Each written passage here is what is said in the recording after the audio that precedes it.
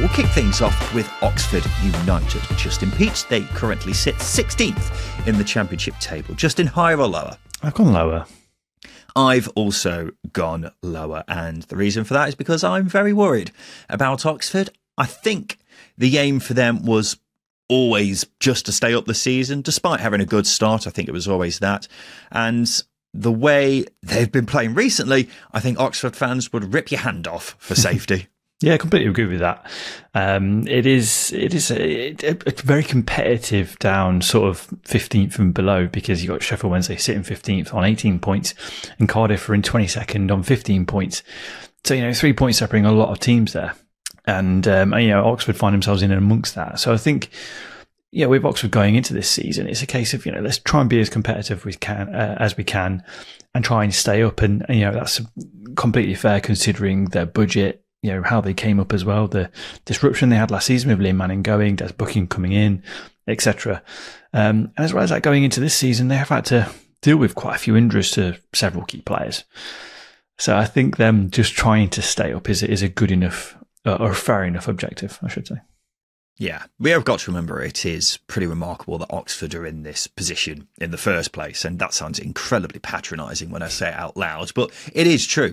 And I think there's every chance that come the end of the season, we may turn around and say it's quite remarkable that they started so well, because 4 wins from 7 might end up being their best run of form of the season, Justin, because they have been so poor recently. And when a team with limited resources starts playing like this, then you begin to fear the worst.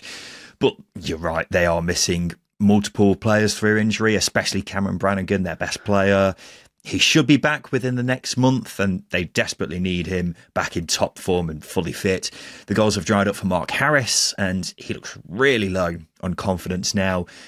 Dane Scarlett's been scoring a few recently, but they need more goals from elsewhere too. So, yeah, they've been pretty poor at the back recently as well. And if it wasn't for Jamie Cumming in goal, who's possibly been their best player of the season so far, they would have taken a few batterings along the way. But they're also very reliant on their results at home, because they've won just 2 points away all season, and they've only won 1 of their last 5 home games. So, yeah, not a whole lot of positives to find in Oxford's last 10 games, really.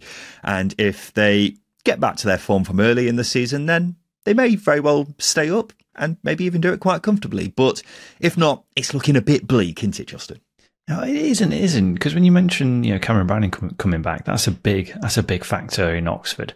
He's a midfielder that can change games. You've got Siriki Dembele, who I think is, he's picked up a couple of knocks, but also if he gets back fit and firing, he can be a very useful player at this level. Premisor Playete as well is another one who's been unable to get going in an Oxford shirt, and that's just a couple of attackers that can come in and support, what is an attack that has dried up.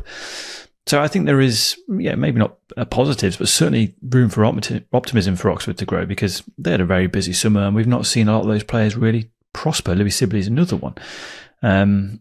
So yeah, I think it's going to be a big December for Oxford, like a lot of teams that are going to be down there, and we're going to probably repeat the same thing over a couple of the teams that we're going to speak about momentarily. But yeah, big December coming up for Oxford, and if they can get to January and be above the relegation zone and separate them very comfortably points wise, then it's a chance to reset in January, maybe get a couple more additions and see what's what. Wayne Rooney's Plymouth Argyle is up next. Justin Peach, they're currently 18th in the table. Higher or lower? Lower. Yeah, lower with me as well. We mentioned in part 1 of higher or lower how Middlesbrough are in a false position and really should be higher. I think Plymouth are probably in a false position and really should be lower, because they have been astonishingly poor recently, and it's a surprise to still see them sat 18th. And look, I'm sure a section of Plymouth fans will claim this to be part of a continued agenda against Wayne Rooney, but even the most optimistic Plymouth fan must be concerned about recent performances, Justin. Mm-hmm. Yeah, well, when you consider the fact that they are very chance shy, if you like, they don't create a lot of chances and they concede a lot of chances. It's a very unhealthy mix to have, isn't it? And I think with that in mind, and several other games. And as the season has gone on, it's very hard to make a convincing case that Plymouth will not be lower than 18th come the end of the season. And as you say, yeah, they have been poor. I know they picked up the win a couple of games ago against Portsmouth, which was a big one. But again, they didn't really convince then. So yeah, I don't. What Wayne Rooney is trying to do is, he's trying to create a team that is galvanised by adversity. But it's very difficult to do that when there's, the only thing that's going against you is a manager with a really poor record at Championship level, to be very blunt. So yeah, with Plymouth, as I say, it's just very hard to make a convincing case that they will not be lower than 18th come May. Yeah, well, they've only lost 3 of the last 6, but the 3 they didn't lose, they probably should have. I mean, the Derby game in their most recent game was a good microcosm, really, of what Plymouth have, because defensively they did really well in that game, but going forwards they offered next to nothing. I think the injury to Ibrahim Sissoko has really kneecapped them, because their only real outlet going forwards now is Morgan Whittaker, and he's not been at the same standard as he was last season. So that's something they need to address in January. And as we've mentioned on several occasions, they're hopeless away. Not amazing at home either. I think they've been a bit fortunate for their results to have been as good as they have at Home Park. So with that being said, I mean, we're saying they'll finish lower than 18th. I'd be very surprised if Plymouth actually stayed up this season. If they do stay up, it would without a doubt be Wayne Rooney's greatest managerial achievement yet, and he'd probably go on to be possibly the greatest he'll ever accomplish, Justin. Probably a bit harsh, but let's be honest. Well, put it this way: do we see Wayne Rooney getting many more Championship jobs after this? Well, it depends what he does. Depends what he does, because there'll be naive owners. Yeah, if he keeps them up, there'll be naive owners who are still romanticised by the name of Wayne Rooney. But you just look at individuals in this team. For example, Morgan Whittaker is nowhere near as risk takey, if you like, as he has been in previous last season. Well, even just under Steven Schumacher, actually. Ibrahim Sissoko is the shining light so far this season. Ballymumba hasn't looked close to his best. Ryan Hardy is starved of service. He's got 1 goal to his name this season. Michael Obafemi has looked sharp in places, but nowhere near consistent enough to do anything. And unfortunately, that is not a Plymouth thing. They've had a very poor couple of managers in Ian Foster and now Wayne Rooney, who just aren't seeing the benefits and the quality of this team. And you've just got to allow them to express themselves. And I think they need a manager who does that. And I don't think either of those two are a case of that. Because if you look at the Leeds game in isolation, yes, they were going to go up and lose, but they went to lose, if that makes sense. They went almost felt like to keep the score down. Whereas I think a Plymouth side of old would have had a go, would have taken chances, would have taken risks. They did nothing. Even against Derby, it was a good draw, very good draw, and there was moments of positivity to come out of that game. But again, there are opportunities there to express yourself as a team, and they don't. I don't see anything. I don't see a style of play or anything with Plymouth, and I think that's the key thing. And that lends into what we're talking about with Wayne Rooney. Yeah, that's why I say it'll be his greatest managerial achievement he'll probably ever accomplish if he does keep them up, because I don't see him having many other opportunities at this level after this, whether he keeps them up or not. Let's go on to the other side on the South Coast. It's Portsmouth. They currently sit 23rd in the Championship table. Justin, higher or lower with Portsmouth? No change, Ryan. No change. Really? Yes. Okay. Yes. Why is that a surprise? Come on. Well, I've gone higher. Why do you say no change? I need to see a lot more from Portsmouth to be convinced that they can finish higher. And that needs to be over the next few weeks. Because what I've seen so far is a team that has been second best in all but 4 games this season, which is not an ideal place to be. They've got a very leaky defence. We're talking about how leaky Plymouth were.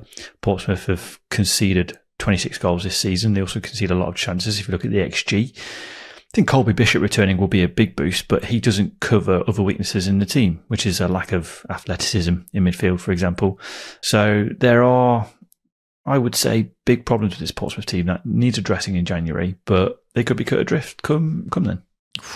Well, yeah, okay. I'm not as down on Portsmouth as you are, I've got to say. I think there's obviously been a lot of disappointment out about how they started the season, because 1 win in 14 will do that. But I am starting to sense positivity coming out of Portsmouth fans, that they are starting to turn a corner. I think the win last weekend against Preston felt like a significant one. And don't get me wrong, there's a long way to go to actually secure safety, because there are problems in this Portsmouth team, but optimism has risen. And a lot of that is down to Colby Bishop being back. Must be said, he's coming back from a pretty serious procedure, so he needs to take his time with that. You don't want to rush him, but it will be a big boost when he's back starting games. I've been saying for a while that Portsmouth's performances haven't been as bad as their results perhaps suggest. I think the attacking trio of Callum Lang, Matt Ritchie and Josh Murphy has looked very bright recently. And Portsmouth have got winnable games all the way up until the end of the year.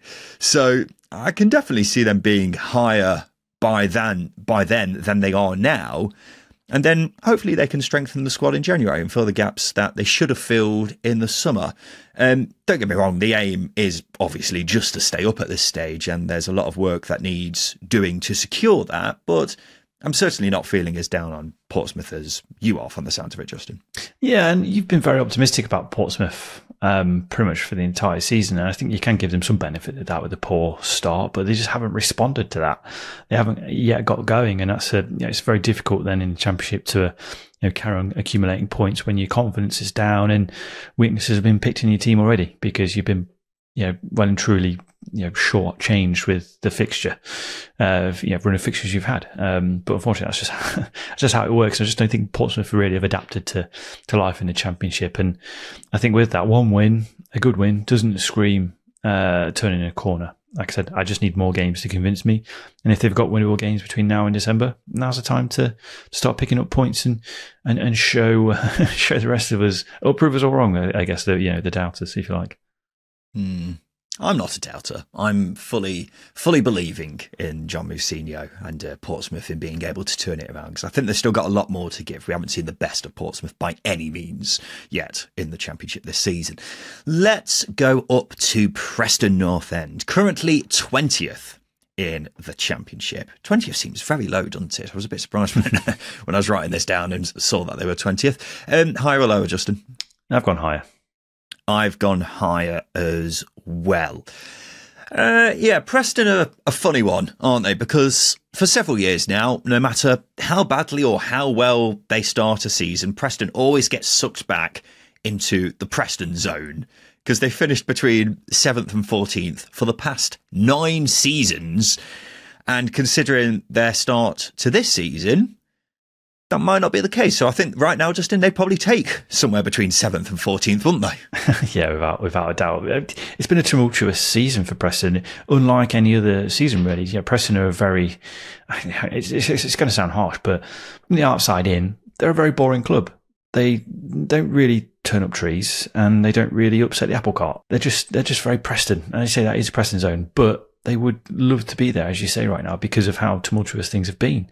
Ryan Lowe leaving after a game is quite a shocking, revelation for any Championship team. For your manager to leave after one game, all that work you do in pre-season has completely gone up in the air, and you've got to start again. And I think that's what we're seeing with Paul Heckingbottom now. Is we've seen a lot of positives, we've seen a lot of negatives, and I think he's just finding his feet with his team. But with that in mind, I do think they have the quality to push higher, and I do think Paul Heckingbottom is a good manager to help them push higher. It's just pushing higher. It's just developing, getting results and going. Yeah, that certainly does help, doesn't it? Yeah, I suppose when you take into account the start of losing Ryan Lowe after one game and then losing their interim manager after the second game, it is a bit chaotic, and so 20th might not actually be too bad an outcome for Preston after 15 games.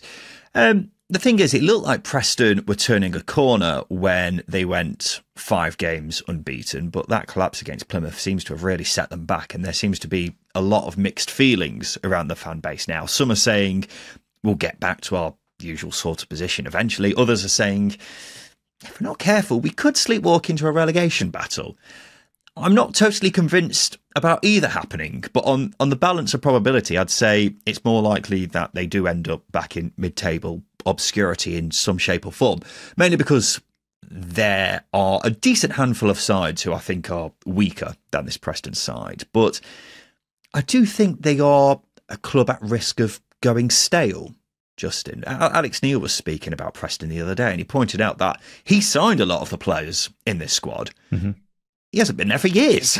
So how many signings have they made in that time who have significantly improved the squad?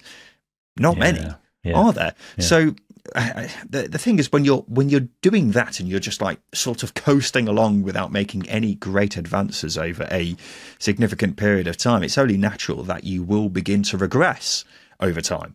So that's why it wouldn't surprise me if this is actually a season where Preston aren't a mid-table side for once and are maybe looking over their shoulder a bit as time goes on, Justin. Or maybe a relegation fight is the shock they need a little bit to reignite the club and push them higher. It can work. We have seen it with certain teams who have gone from being very poor to very good in the space of a season.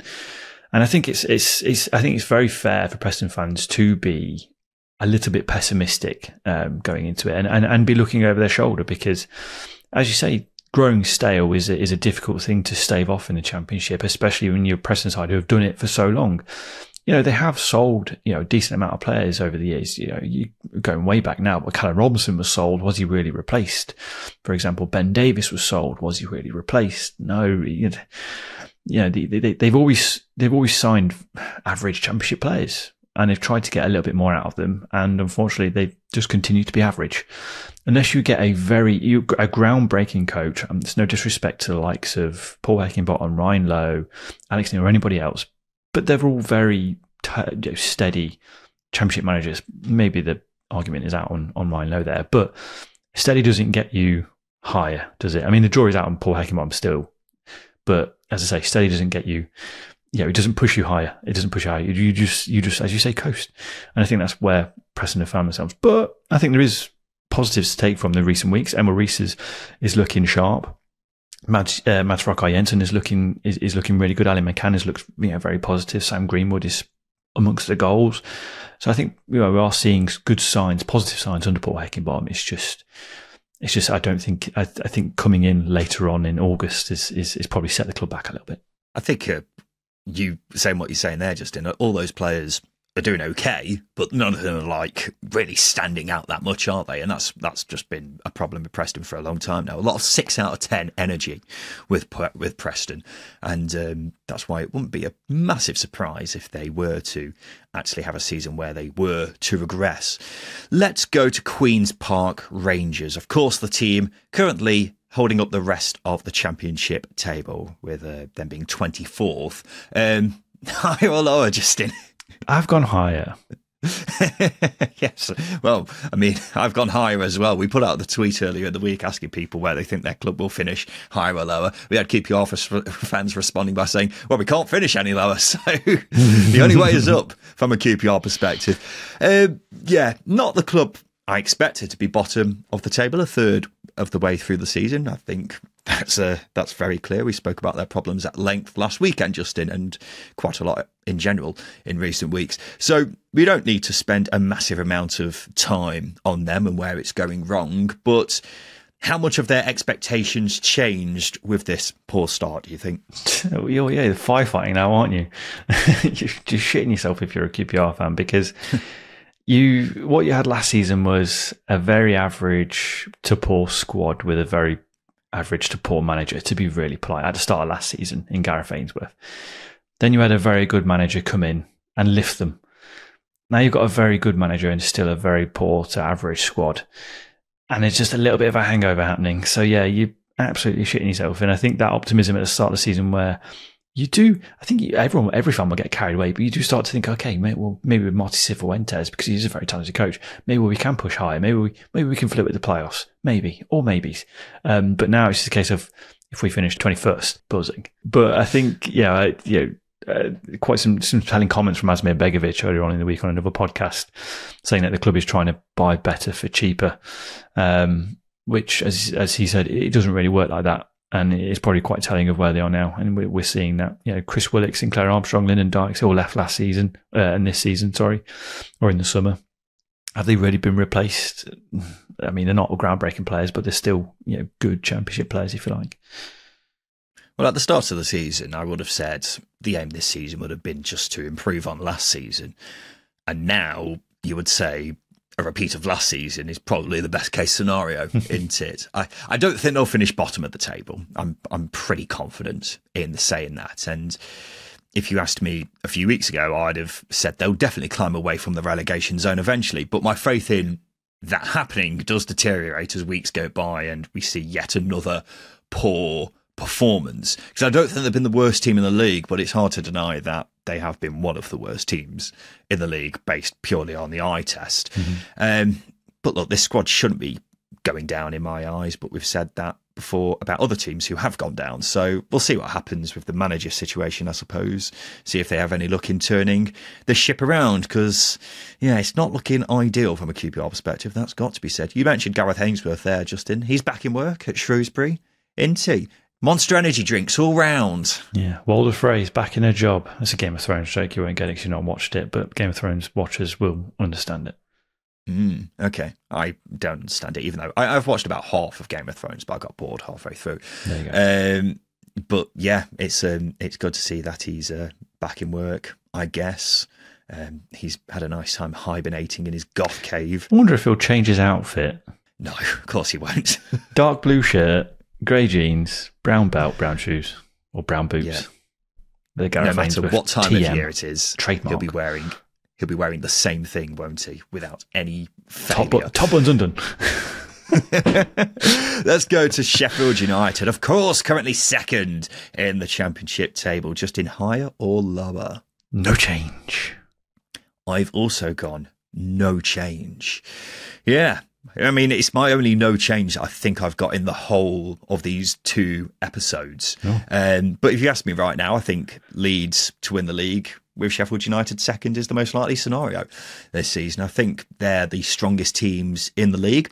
But I tell you what, I've been more impressed with Sheffield United so far this season than Leeds. So definitely wouldn't rule them out winning the league, Justin. It's all about peaking at the right time, isn't it? And I don't think either Leeds or Sheffield United have peaked by any means, but I think Leeds have probably got the potential to peak at the perfect time compared to Sheffield United. And what I mean by that is, I think in the first half of the season you can get away with not changing a team too much. You've not had an abundance of games. December's the big month, isn't it? Because it's horrendous games you have to play. And that's where your strength in depth is going to come into thinking, and that's maybe where Sheffield United might come unstuck. I don't think it'll be a massive problem or a massive thing, but it might allow Leeds to creep above them and sneak into top spot, and build a solid foundation to mount that title charge, as Daniel Farke's sides have done in previous years, apart from last season. His Norwich team's very good at peaking at the right time, but as I say, I digress. Injuries are a big thing, and I think touch wood, Sheffield United have not had any injury problems or anywhere near as it has been in years gone by. And with that, the new takeover being done or potentially being done soon, that makes January a good month to go out and recruit. So I think the wind is in Sheffield United's sails. It's just whether or not the Leeds have got theirs sorted already, if you like. Well, I think if the last 4 games are a sign of anything of things to come with Sheffield United, then they'll be a difficult team to stop. I know I bang on about consistency all the time, but it is essential when it comes to winning promotion from the Championship. Sheffield United have so far shown more consistency than Leeds and Burnley, and they also have a stronger squad, in my eyes, than any of the other promotion contenders outside of Leeds and Burnley, and that's why we're bigging them up so much, because in terms of pure strength on paper, it's Sheffield United, Leeds and Burnley, maybe Middlesbrough as well, actually, but there's a fair gap between those teams and some of the others. And if you're looking for things that could hold them back, goals possibly, Gustavo Hamer's the top scorer so far with 4. Kiefer Moore's been a bit disappointing up front. Tyrese Campbell has got a few, but can you rely on him with his goal tallies in recent seasons? Not sure. I still can't shake the feeling we've got a Chris Wilder meltdown happening at some point either this season. But overall, Sheffield United are probably best positioned to go on and get promoted as things stands, Justin, in my eyes. Yeah, no, I mean, Kiefer Moore hasn't yet got going, and he's good for sort of 10, 15 goals, isn't he? Quite easily. He's played a big role in several teams being promoted, Ipswich, Bournemouth. Was a mainstay with Cardiff as well. So him scoring goals at some point and it clicking for him is going to be a big thing. And as well as that, they've Tyrese Campbell's hitting form. I think there are a lot of positives for Sheffield United. I do disagree. I don't think we've got a Chris Wilder meltdown on the way. I do think he's changed significantly. He's really just you wait until a linesman pulls out a sandwich. The red mist will descend. If we're talking about Chris Wilder and his relationship with food, I think he's more accepting of it because he was singing about sausage rolls after the Stoke City derby. I don't know whether that's a slight towards an opposition manager or not, but he clearly loves sausage rolls. So that relationship with food has changed. So, but I can't see a food-based meltdown anytime soon. I do get what you mean, but I do think he's turned a corner. Sheffield United have turned a corner, and that corner is promotion. Maybe. maybe. We haven't actually mentioned the Chris Wilder celebrations after the Steel City derby, have they? It was bizarre seeing Joe Root in those videos as well. That was such a random. Yeah, because I don't follow cricket, and someone did point it out in the caption. And I was like, oh yeah, he's Joe Root. Interesting.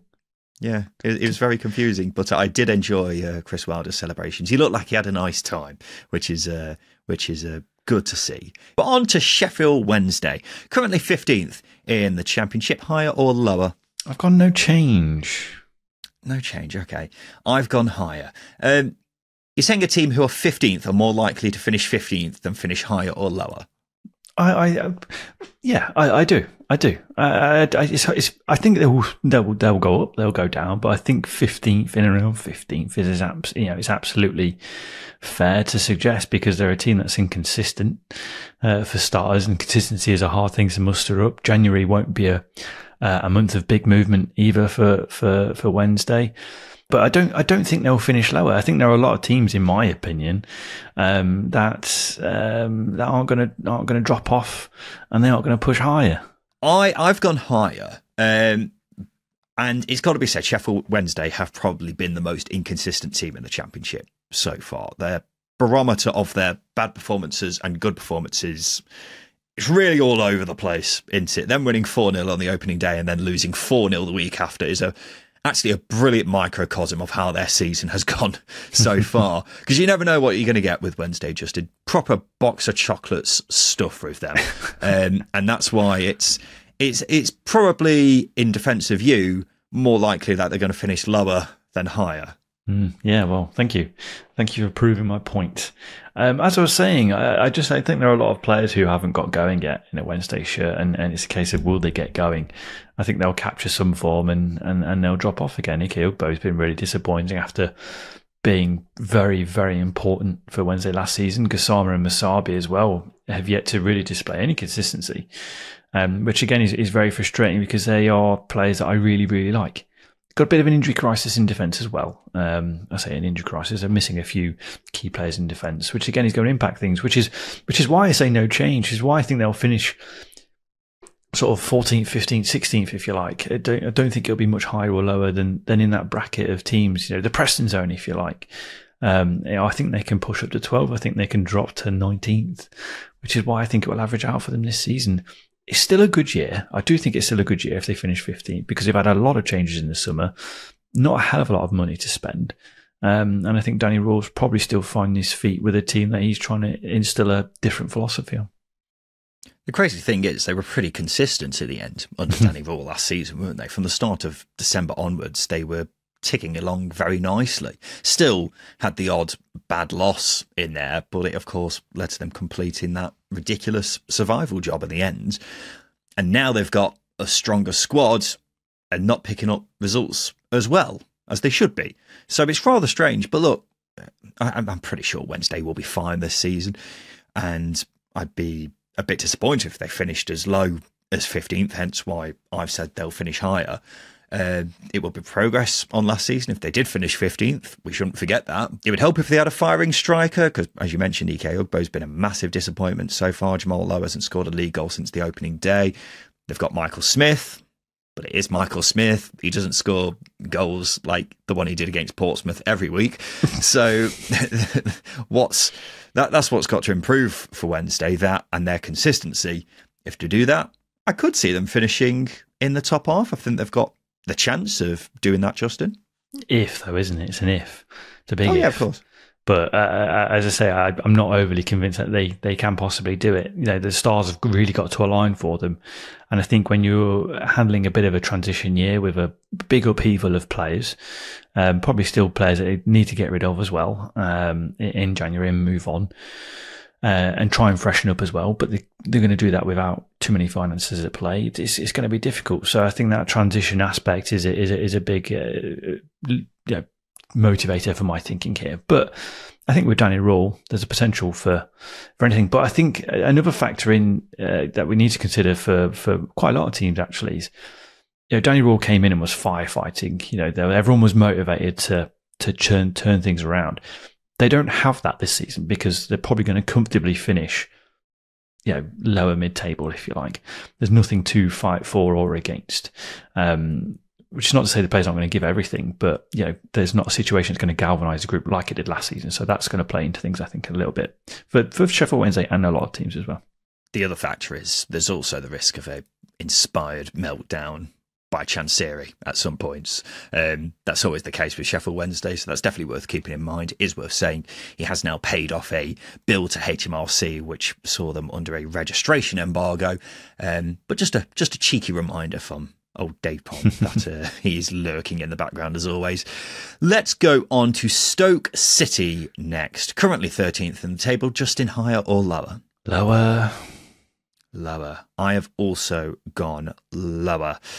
Yeah, I was Stoke were another club actually who, when I was writing down the league table position of each team, I was a bit surprised to see them 13th because it feels like they haven't been brilliant since Narcis Palach has come in, but I suppose the table doesn't lie. I've seen some Stoke fans say they're actually feeling quite optimistic about this season, Justin. They could finish higher. Do you have any optimism with them there? I will firstly admit that I, again, put no change, but in the interest of the game we're playing, I will play into it and we can discuss things at length. I think they will finish mid-table, but I think the most likelihood here, mathematically, is them probably going to finish lower. I think there is room to be optimistic, though, for Stoke fans. It's just the reason why I've ended up saying lower, not high, is because I've not seen enough from Palach over his tenure so far, short one, that is, worth bearing in mind, that they are going to push higher. They are unbeaten in their last three, which is good, but we need to keep churning results. Millwall are steamrolling teams, for example, and they pushed up to 8th. That's the difference with consistency. I think the squad is quality enough to push higher. It's just, there are a lot of individuals like, main half, Kumas, Junho, Moran, Tom Cannon up front. I think it's just a case of Palach trying to find that balance with this team. Trying to allow that creative quality to thrive, create chances and get that on a consistent basis. But yeah, I can see why Stoke fans are feeling optimistic, but right now it's quite hard to see them finishing higher than 13th. Yeah, considering Stoke were in serious danger of going down last season, I find it difficult to be seriously encouraged that they'll trouble the top half this season. I would like it if it did happen, because I always respect clubs giving a coach their first real shot at management. I know Palach was a manager in Spain, but it's nowhere near the same level as this. From what I've seen so far, has there been enough evidence that this will be the first season in 7 years where Stoke finish higher than 14th? I don't think so, because they're giving away a lot of chances. The underlying numbers say they've actually been a bit fortunate in plenty of recent games. So I don't share the optimism that some Stoke fans may have. I think it's going to take a lot longer than 8 months in charge for Narcis Palach to break Stoke out of their mould, which they've put together for themselves over quite a few years now, Justin. Mm-hmm. Yeah, it's difficult. And again, the inexperience of the head coach Palach with the technical director Jonathan Walters and the owner as well. Stoke are a team that are going to go through the motions, I think, and it's just whether or not the Stoke fans have got patience. I mean, they don't really turn up in the numbers at the Bet365 anymore, which tells you that a lot of people have lost patience. So I think with Stoke and Palach, rather than saying we're banging the bell, saying we're going to push for promotion, get people to fall in love with that football club again. Get people arriving in their numbers, because it's a horrible place to go when it's loud and full. Arsene Wenger hated it, for example, one of the world's best coaches. So I think creating an environment like that is the absolute must for Stoke, and then building from there. Get fans back in the ground and enjoying that football again, and let's see where you go. We'll go into the team at the tippy top of the table now. Just in it, Sunderland, first in the table. Higher or lower? I've gone lower. I can only go lower. Yeah, I've gone lower. It was either no change or lower. Wanted. Look, there's absolutely no denying that this has been the start to the season of dreams for Sunderland. We've mentioned it pretty much every week. They've been sensational from the word go. But I think Sunderland fans are being realistic with the remainder of the season, not just because of a slight dip in form recently, but also because this is a young squad, isn't it? They're bound to have their ups and downs over a long championship season. Having said that, they've put themselves well in the conversation for the automatics, haven't they? Yeah, they have. They have. And they deserve to be top of the table because they've been, incredibly consistent and a very difficult team to beat. But I think we have seen some naivety drop into their performances at time. I mean, you go back to that Plymouth second half performance before the first international break, if I remember rightly, and obviously the Coventry one as well, before this international break. There is some naivety and a reminder that this team is very young. I do see them being a title contender as the season goes on. It's just whether or not Leeds and Sheffield United are better than them, and that might prevail over the course of the season. But this has been an incredible start. It's an incredible, it's a reminder that how incredible this young group is, because of the fact that they've sustained this form for as long as they have for the first third of the season, I think is brilliant, and a nod to the hat to smart recruitment and brave choices with picking a head coach as well. There are a lot of owners who I think can, aside from last season and Mick Beale, but there are a lot of owners who can take note from Sunderland's bravery, and even maybe Stoke if Palach works out as well. But I think with Sunderland, we've got a team here who mean business. They mean business, and it's not. I don't mean that condescendingly. I mean that they've shown and proved that they can compete. Well, if they get to January, either in the top two or with the top two still in touching distance, then that's massive, isn't it? Because they can get reinforcements in, and that could inspire them to keep pace with the other top two contenders. I do think they'll need reinforcements because they have been fairly fortunate with injuries so far. I know they lost Ballard and Mayenda early on, but by and large, they've had the same starting 11 each week up until very recently, and perhaps that's been reflected in results. So that's why they need to strengthen. You cannot underestimate this Sunderland team, though, because they've shown a few times already that they have a brilliant knack of shaking off whatever is thrown at them. So don't be surprised if they do go all the way and win promotion this season. As we say, it will be difficult with the twists and turns of a championship season, but this young side are fearless. And Regis Labrie had these black cats purring on plenty of occasions, Justin. Yeah, purring. Again, I think it's just a nod to, bravery in both recruitment, taking risks, and it all being measured. And it's all come to, it might have been a different conversation had it not happened, but I think the proof is in what we're seeing now. A team that is expressing themselves and getting results as well. And you can't really deny that and take that away from them. They've been brilliant so far, and long may that one continue. If Regis Labrie has the black cats purring, then I'll be interested to know what Luke Williams has got Swansea doing, Justin. They're 11th, and they're the team up next. Have you got them higher or lower? I've got them lower. I think Luke Williams has got the Swans hissing so far. Hissing, squawking? They honk, don't they? They honk. Yeah. Hiss or honk. So you're saying hiss. I'm also going hiss. And why do you say hiss, Justin? Well, Swans, when they're in danger, they hiss, don't they? And they get quite defensive, if you like. And I think that's where Swans are going at the moment. They're a hard side to predict, much like a swan. If you meet a swan on a path, you have no idea if it's going to try and attack you or not. And therefore, as I say, very difficult to predict. Wildlife with Justin Peach. You're welcome, listeners.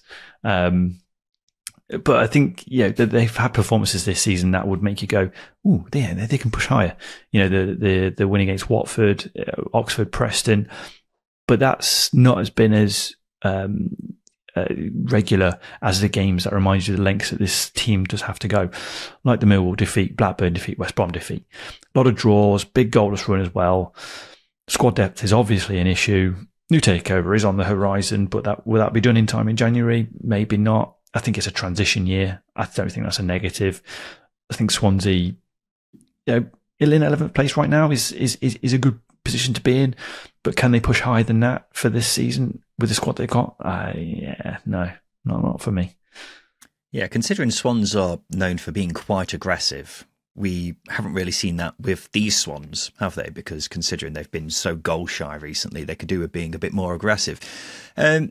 Look, 2 wins in 9 is not great, but I think Swansea have actually been playing pretty well during this recent run. They've had quite a few nasty injuries recently, dealt with them pretty well, even though they have got a paper-thin squad. The big issue for them in the last month or two is obvious, as I say, scoring goals. Going over 9 hours without a goal at one point is a pretty good example of why they definitely need to improve in that regard.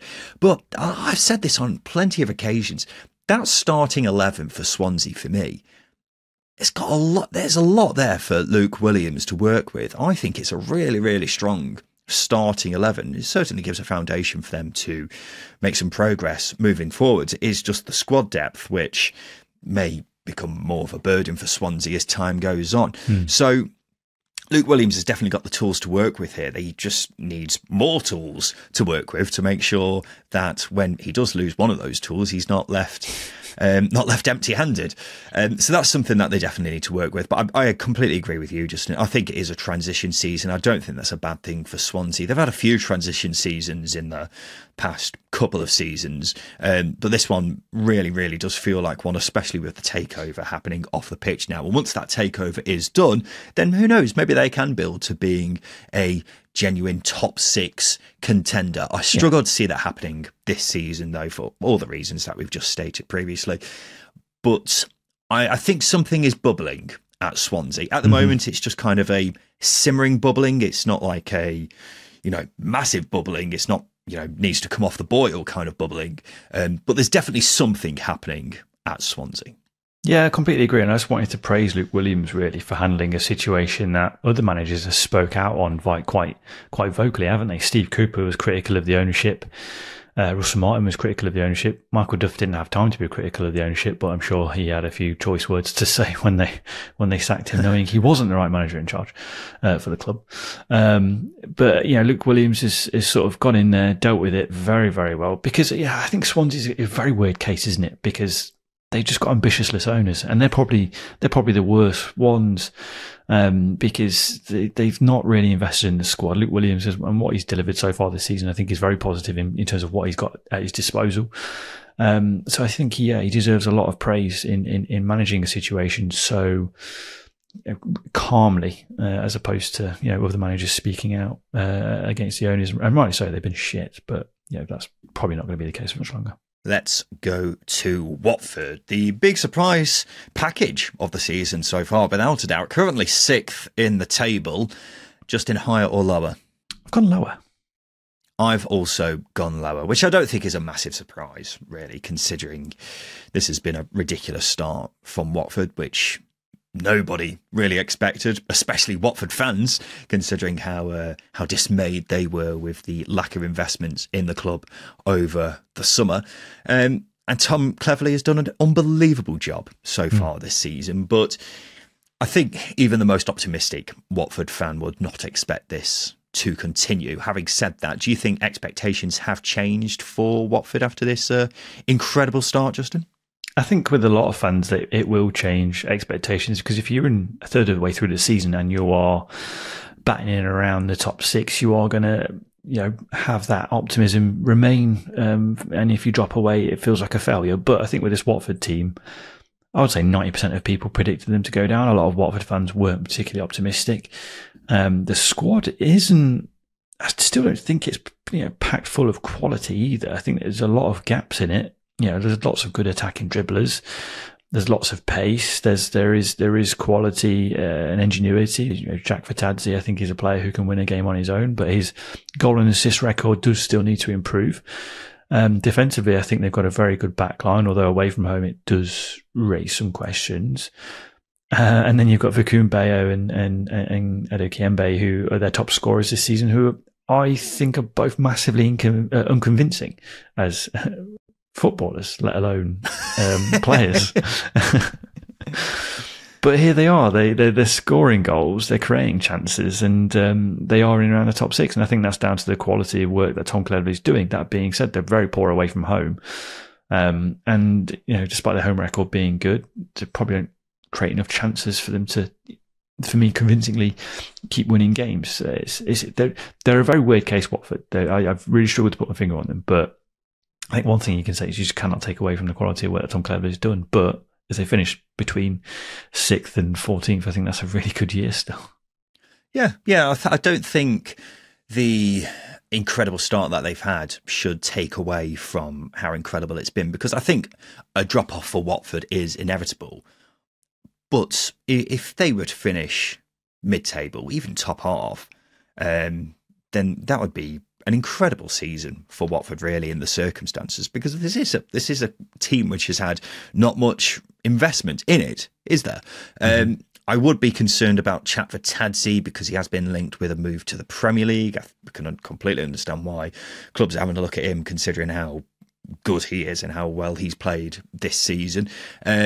I think the Vikun Bayo's goal-scoring hot streak, I'm going to go out on the limb here and say it may only be a temporary kind of thing. I'd be surprised if that continues for the remainder of the season. But look, there's plenty of positives to take from it as well. I think Festi Abiselli is just such an exciting, thrilling player who we saw loads when he was at Derby, Justin, but he's a really thrilling player. I think Matty Pollock is having the season of his life so far, and if his form is anything to go by, then he will continue to be a pivotal player for Watford as the season goes on. It's strange because Watford have, if you look at the underlying numbers, have been one of the best teams in terms of creating chances in the division so far, but they've also been one of the worst teams at giving away chances. So that kind of shows the sort of inconsistency which has kind of fallen on their side so far. Maybe they have been a bit fortunate on a few occasions so far this season, and maybe that will balance out as time goes on.